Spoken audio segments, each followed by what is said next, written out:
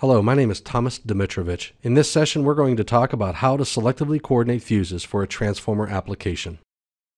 The example that we'll use is a 30 kVA transformer with a 480 volt line-to-line primary voltage and a 208 volt line-to-line secondary voltage. We will select all of the fuses that you see here to properly protect this 30 kVA transformer and achieve a selectively coordinated system. The first step is to calculate the primary and secondary full load amps of the transformer and use that information to determine the maximum fuse size for the primary and secondary mains for this transformer. This will be based upon National Electrical Code requirements. The primary full load amps is calculated as 36.08 amps at 480 volts. The secondary full load amps is calculated as 83.27 amps at 208 volts. We use table 450.3b from the National Electrical Code to determine the maximum size fuses for primary and secondary mains. The maximum size of the primary overcurrent protective device is 36.08 amps multiplied by 2.5, or 90 amps.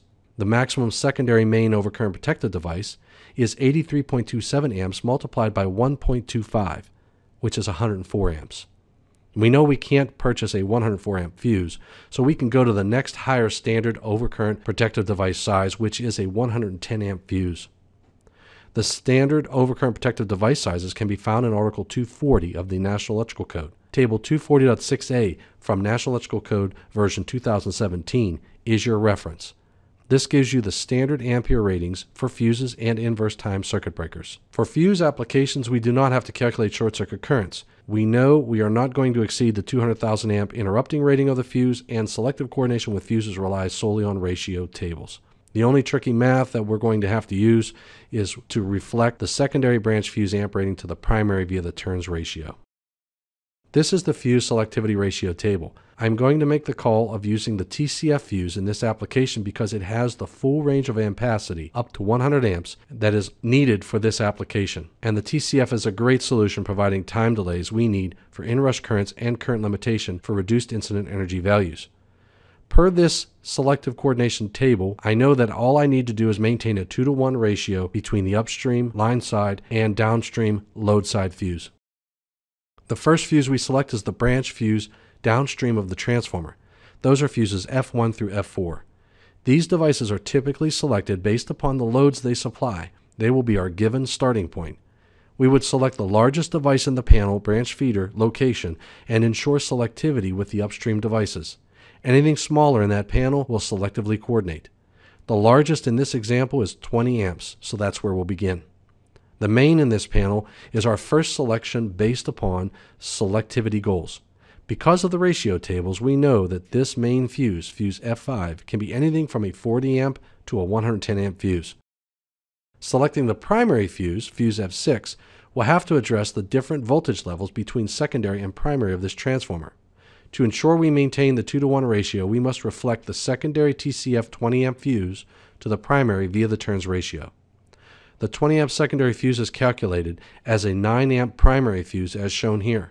We get this number by multiplying 20 amps by the secondary voltage and divide that by the primary voltage of the transformer. To maintain a 2-to-1 ratio, the primary fuse, fuse F6, has to be greater than or equal to 2 times the reflected fuse current value. The secondary fuse reflected to the primary is 9 amps. If I multiply that by 2, I get 18 amps. The next fuse size is 20 amps. The main fuse, fuse F6, can be a 20 amp fuse or greater, up to the maximum amp rating permitted by the National Electrical Code, which is 90 amps. This provides a lot of flexibility to the engineer for protecting the transformer. The only limitation that you have in selecting this primary fuse is the National Electrical Code maximum and the inrush currents of that transformer. In selecting these fuses, we really simplified the life of the individual who had to select the protection for a transformer meeting the code requirements and achieving selective coordination. We did not have to do any short circuit calculations. We simply maintained a ratio of 2-to-1 between downstream and upstream fuses. We achieved our goal of selective coordination. This solution is valid for the life of the system regardless of the changes in short circuit current. Thank you for taking time to talk about this technical topic.